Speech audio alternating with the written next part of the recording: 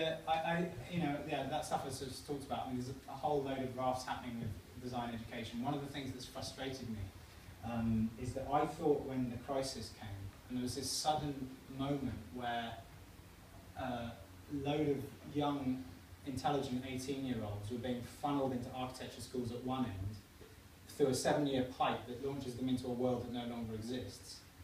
And that pipe's really expensive.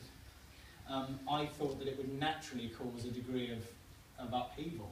And actually, I think arguably in some architecture schools the opposite has happened. They've retrenched into their positions. And so you get these kind of tutors. Now, I'm a big pluralist. I'm never going to say to anybody that's not a valid inquiry, but I have a suspicion that we may not need as many art galleries with shadow gaps as architecture schools are turning out.